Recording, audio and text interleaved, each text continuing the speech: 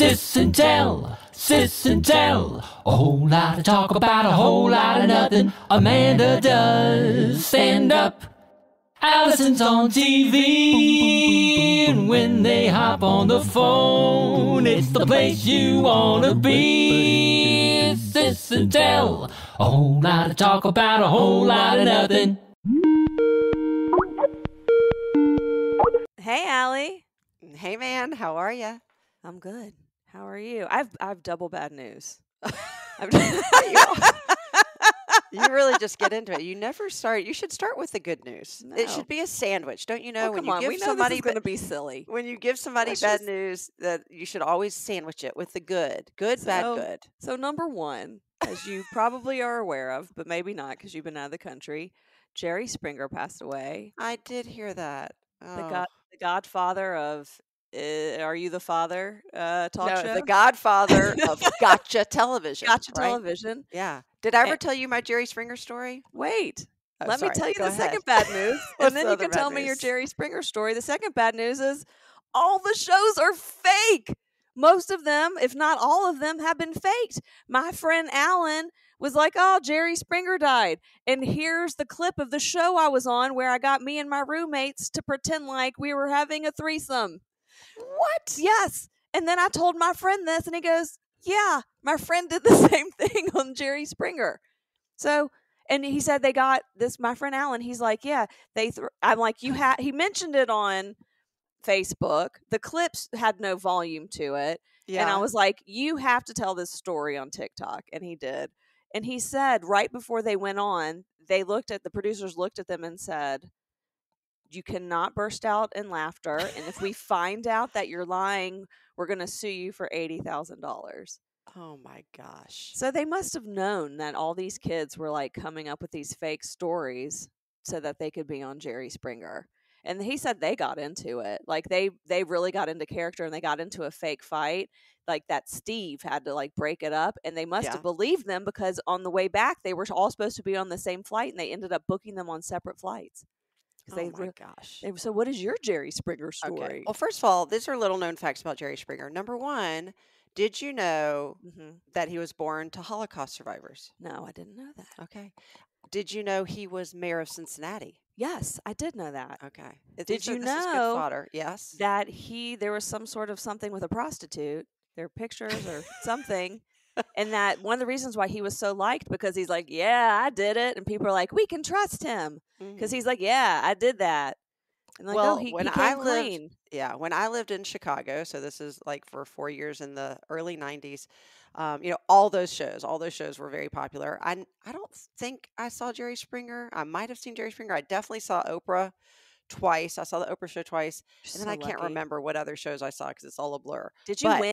Did you get anything at Oprah? Was there anything No, underneath no your chair? win. Did you get a And- minivan? No, You and get one a of the car. shows was like a bunch of the guests videoed in, which was so disappointing. Ah, I know. that was Zooming before Zoom. Zoom before Zoom. And I remember they always had you wear Skittles colors. You couldn't wear black, which was really disappointing also. You had to wear the color of a Skittles box or bag, like the bright orange and yellow and red. They wanted the audience to look like a rainbow. So, which I get because it's visually more appealing. But Jerry Springer was such a known commodity in Chicago that one day I was walking. It must have been like either the middle of the day, like during work. I was taking a break because I worked downtown. I'm walking down the street. Oh, it was in the middle of, we were going to lunch. And to back up, I worked at the Japanese consulate, right? So I'm going with my best friend Ayumi, who's Japanese, and we're walking down the street, and all of a sudden I see Jerry Springer coming. And as I look up, it was so familiar, like everybody, you just thought you know him. And I looked up, I was so surprised, and I go, "Hey, Jerry." And he goes, "Hey, how are you?" And I go, "I am great. Thank you." He goes, "Great to see you." I go, "You too." And we kept walking. And Ayumi goes, "Who was that?" I go, it was Jerry Springer. And she goes, "You know Jerry Springer?" I said, "No." I've never met him in my life. And she goes, "Why did you act like you knew him?" I go, "I have no idea." Do you think he Oh, knew he gosh. didn't know you, or he Oh, of wasn't course. sure? Yeah. I think for people like that who are so part of, the public eye, I think he just automatically responds in kind. And that was, his go-to response. People have really good things to say about him. Yeah. You know, I have to say that this happens to me. I bet it happens to you just around Chattanooga where people be like, hey, Allison. Right. Oh, my God. All the time. And I have to be like, hey, oh, my God. And we talked about this last time, that what our response is. And it's good to see you. And that's what Jerry said. It's good to see you. Because that covers, I've seen you before, and it covers, I've never seen you in my life. Mm-hmm. Yep. That was my one and only Jerry Springer encounter. It was 100% positive, and may his memory always be a blessing, Jerry. Oh, yes. And that's not fake. And that's not fake. That is not fake. Oh, but you know what is fake? I am watching a new reality show. I always think I can't go any deeper into my depressing rabbit hole of terrible TV. Oh, I think I'm watching But the I worst have. one. No, I'm okay. Let's see who's watching the worst reality show. What's What if yours it's the called? same one? Oh my gosh. Mine is so bad, and I can't turn away, but it's so bad. I promise you mine is I worse. promise you mine is worse. Okay, you go first then. Okay, ready? Uh-huh. Floribama Shore. I don't think you can get worse than that. There's so many things in those 3 words that, come on, Floribama. All right, I might beat you. I've got 4 words for you. Ready? Okay. Farmer needs a wife. Oh, wow. That is good. Oh, my gosh. I want to watch it. Okay, so tell me about yours. So first of all, Floribama, isn't it Florala? I guess that's they a couldn't. real place. My guess is they couldn't use that. Because it's a real city. Right. It is. It's a real city. So maybe they had it trademarked or something. But so Floribama sounds crazy. It's PCB. It's Panama City. Yeah, that's funny. Is it like Jersey Shore meets the Gulf Coast? It is and look, I've actually never watched Jersey Shore, so I didn't know what the format is, but I'm assuming it's the same as Floribama, which is uncomfortable to say. Which is basically, it's like the real world. Like, 2 of the people happen to know each other, but really they picked all these roommates to live with each other in a beach house, and they didn't know each other, but it's the same cast throughout every season. Okay. So the cast does not change. And that's what happens. Wait, so how many seasons are there that you watched? Well, there's 4, but much to Ruby's chagrin, I didn't want to spend $25 to purchase season 4. So we ended season 3 last night, and then I spent about 15 minutes trying to figure out how to get season 4 for free, and I cannot. So we've got to figure that out sooner or later. You're going to have to wait a year to get the free. They get you that way. It's so depressing. Yeah, but I'm really invested in these characters. I've looked all of them up on Instagram to see where are they now, and I had some theories. So yeah, well, I do that with Love Is Blind, which is my unapologetic, just naughty watching. And I just say naughty because it's just a waste of time, not because the show is naughty. But I love that show. Right. And that is a but good Farmer show. Needs a Wife. Yeah, that's tell me about that. So I finished the current season of Love Is Blind, and I really still needed just one of those reality show sort of bachelor shows that wasn't The Bachelor. Stumbled upon Farmer Needs a Wife, and it thought it would get better every episode, but no, it's just gotten worse. I'm going to rename Tell me it about the farmer. So I'm going to rename it in this sense, and you'll get a gist of what it's about. Farmer Needs a Farmhand. So that's like wife swap. No, it's like farmer's not looking for a wife. Farmer's looking for someone to do half the chores on his farm. So I didn't know if it was like, because there's the farmers, like they're running an agricultural empire, right? Farmer? Yeah. He's just like a really rich kid who came from a long line of farmers, and no, now it's it's not the like Tyson, J.R. Dallas. Now it's like the Tyson Chicken Company, right. Or it's like really. No, these are bona fide farmers who work, live on, have been raised on the land. They live all over the country. One's in Georgia, one's in Tennessee, one might be Midwest, but they are all the problem is, reality show dating shows have been around for so long, so there are definitely formats that work and don't work. This format feels very flawed. It's sort of like The Bachelor meets that show with all the wives. What's the Mormon show? Like Sister Wives? Sister Wives. Yeah. It's like The Bachelor meets Sister Wives, because all of the women have, first of all these women know that they're going to be dating a farmer, and they got to see his profile beforehand. So they picked one farmer out of 5, let's say. And then the farmer gets to see all these and picks a group of 8 women to start, and immediately has to reduce that number after one date, right? Like a 20-minute meeting, has to reduce that down to 5. And then those 5 women go and live with the farmer on his land. Ugh. But it's this communal living, and he only gets to choose one a week for like a private date, which feels really wrong. And are the Some of the dates women, like doing chores? He's like, let's milk this some cow of together. them, right? One's like, well, on our way to our date, we've got to stop by and see the crops because it rained 2 inches last night. And of course, these women are mostly from the city and have never even been on a farm. And But they're that's like, probably the reality of going on a date right, with him if you marry him. He's like, before we go out, we need to check on that pig that was supposed to give birth. And oh, exactly. sorry, the pig's in distress. We got to deal with the pig birth now. Right. But I don't feel like that's a real look. It's to stop once on a date and do that, but to have this be your life day in and day out. Some of the women have just, they've gone on their own volition. The men are basically like, look, you've got bigger fish to fry. They love using all of their little isms, The their little vernacular, yeah. statements, yeah. And so they're like, you've got, it's like clipping a wing from a butterfly. I couldn't keep you here if I wanted to. I got to do the right thing. And then some of them are I just don't know how they're making these decisions that are authentic and going to be long lasting. But I don't want to Google it yet, right? I don't, because I'm not caught up. It hasn't ended. The next episode, the farmers have to go to the women's houses and meet their families. So tell me this. Do yeah. you like the farmer? Is he likable at all? Because I'm not hearing anything about him being like endearing. He It doesn't depends sound... which farmer. I do like them all. Oh, so it's multiple farms yeah, going on at the same time. I think it's 4 or 5 now. I can't remember, but at least 4.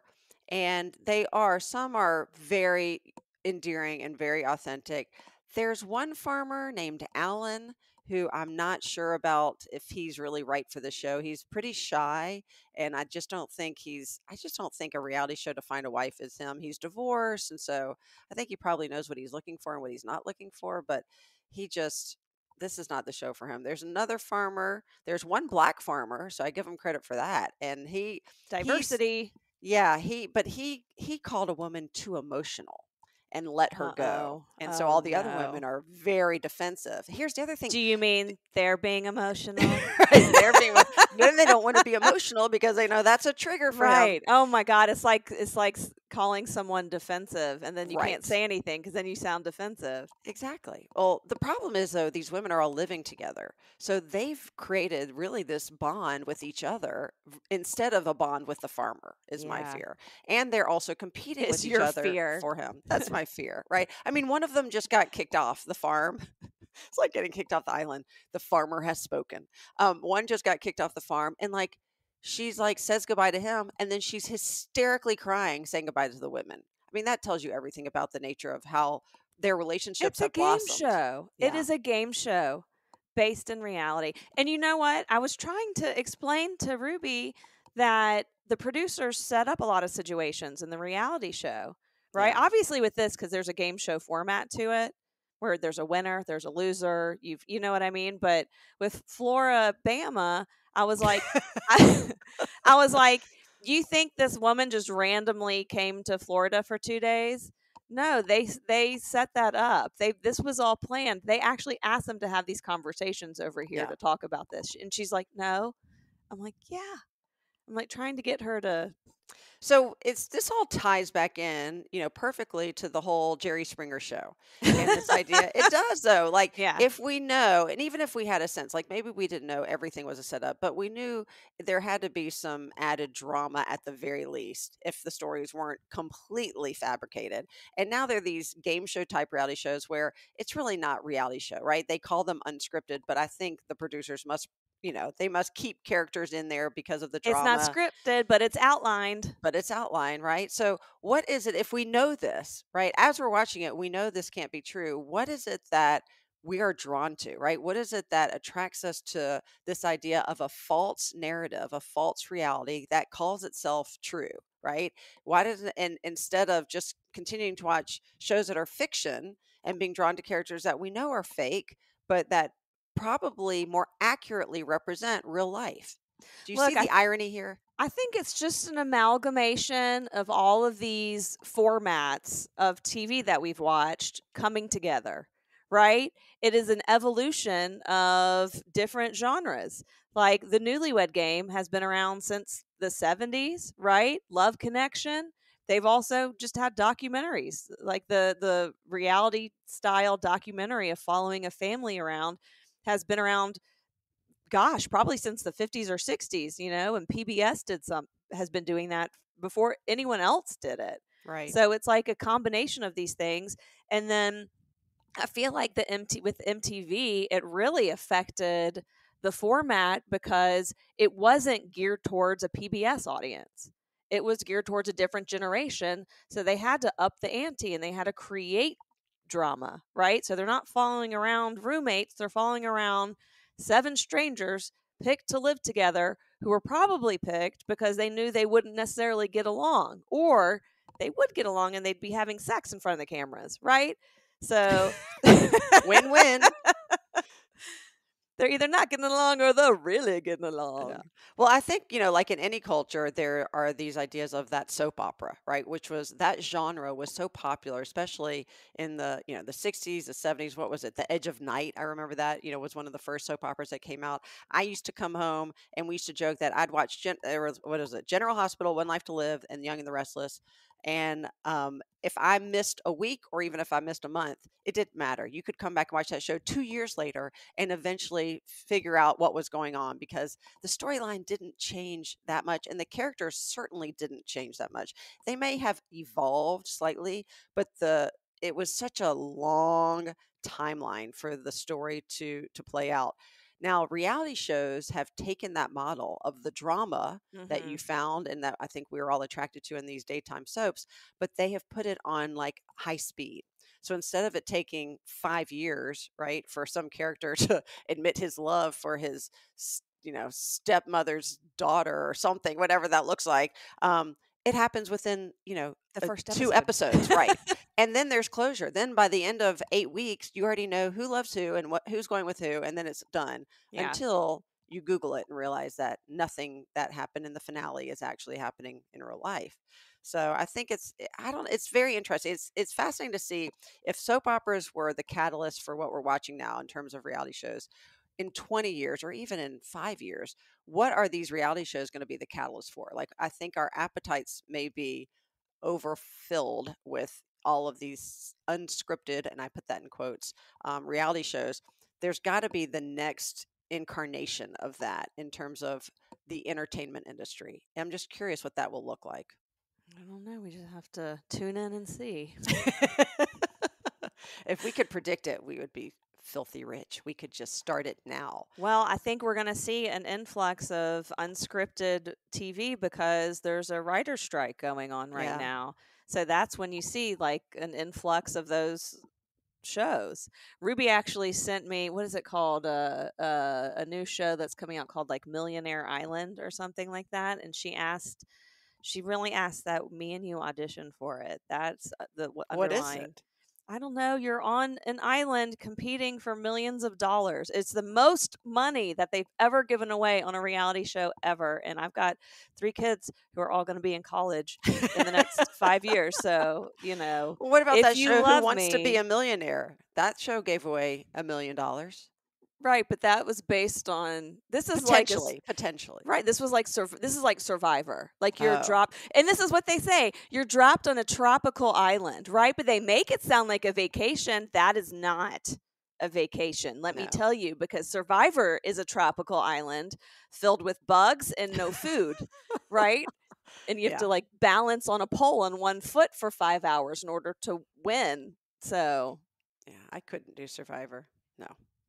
So, speaking of reality, I was basically on a reality show over the weekend, except it wasn't record. You know what? It was recorded by the DeKalb County TV station.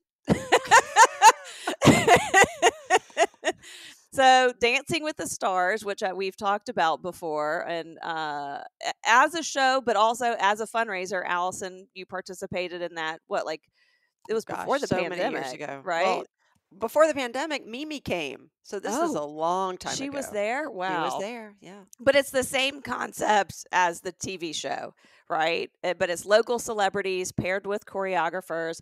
I did it for a DeKalb County um, organization to end domestic violence, and we were paired with choreographers. There was 10 couples that were a part of it. We had our big performance Saturday night, but I was like, why did they not? They should have like recorded the process of us preparing for all this stuff. One woman, she went through 3 partners, bless her heart. Which Like is crazy. right, she had, I think one person backed out. She had another choreographer who was fine and then had a family emergency 3 days before the show. Then and so she ended up with a third. And then this other couple just disappeared. We don't know what happened to them. They didn't come to rehearsal. They weren't there Saturday night. They put us in, all the women. We had our own dressing room. It was so much fun until this makeup artist walked in. And I'm texting Braven, my friend slash choreographer, and I go, oh my gosh, people are bringing in professional makeup artists, and I have an old lipstick.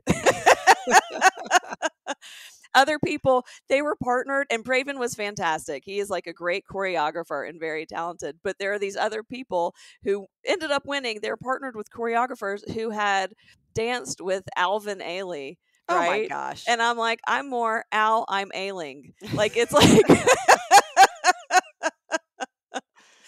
it was so much fun. I didn't know any of these women, and we left all in a group text wanting to hang out afterwards. But as we're there like 2 hours, 3 hours before the show actually started, and I don't know who's who, and there's this beautiful woman who is getting all of her stuff out, her makeup and her costume, and all of a sudden she takes out point shoes, right? Like she has 2 different like ballet point shoes? Yeah, like ballet point shoes, and I'm like, well, we're screwed. There's a team who can do point, and we're talking to her, and we finally realize that she is actually not a part of the competition. She is like part of the finale performance, just to perform. Phew. And I go, oh, and she said something, and I go, thank God you said that, because I was worried you were a competitor. And all of the women were like, yes, oh my God, I thought the same thing. Were you thinking of Nancy Kerrigan her? No. I was like, I'm losing. Oops. You can't, as friendly as we were, you can't help but, look up the competition up and down and try and figure out what your chances are. And I got to a point where, we had rehearsal Friday night, but we left right after we performed and evidently missed all the information about all these, like the run of show and all this stuff. So, I missed out on a lot of things, including the fact that once my performance ended, I couldn't change out of my costume, which was an Annie dress. Right. And I was like, I changed because I went before intermission, we were allowed to go hang out with people. So I changed. I wasn't going to go wear my Annie dress during intermission. Yeah. But then I had to put it back on. I had to put it back on, and it was like everyone's wearing these gorgeous, sophisticated costumes, and I'm in an Annie dress. But there was this one woman, and her she actually danced with her father, who's a pastor, to a song from The Wiz. So he had been dressed up like the Tin Man, and she was Dorothy. And I looked at her backstage, and I go, "Thank God you're here. Right. We need to stick together. We need to stick together." Then I looked at her and I go, "Do you keep on looking for pockets in your dress?" And she goes, "Yes." I go, "Me too. They need to put pockets in these costumes." They also had these little girls, these like upper elementary and like middle school girls who are there from like the DeKalb School of the Arts and IB Girls School who are performing.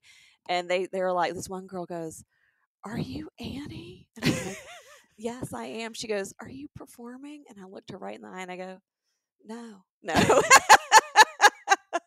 I'm just here backstage in an Annie costume. Yeah. Anyway, so 2 things about that is one, I lost. That's one thing. no, not that you lost. First of all, I've seen the video. You looked amazing, and I think the fact that you were able to like memorize and do that 3-minute dance is 3 minutes sounds short. It is so long. It is not short. So it long. was so long. Yeah. The second of all, well, this is still my first of all. Sorry. You confused me. I feel like, I give you a lot of credit, not just for doing it, but I think as adults, and I said this when I did this years ago, as adults, we find our wheelhouse and we find our comfort zone. And even though I like to try new things, I think it's very rare that we actually try new things the way a kid does, right? A kid will be like, I'm done with soccer. I'm going to try ultimate frisbee or golf or basketball or ice skating, or I'm going to go, climb this mountain.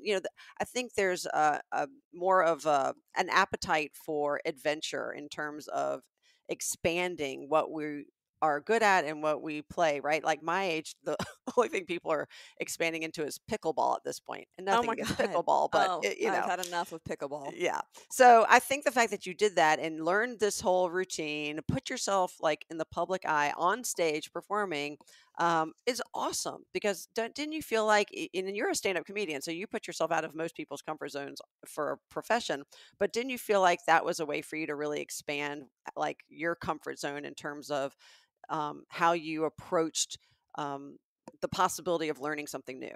Yeah, and there's a difference between dancing at a wedding and a bar mitzvah Yeah. and learning choreography and being one of two people on a ginormous stage. It was Yeah. intimidating, it was scary.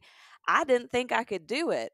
Every time I had a choreography session, I was like, this isn't happening. What have I gotten myself into? I feel like my brain didn't have the capacity to learn 3 minutes of choreography. Forget about my body and what it was Right. capable of.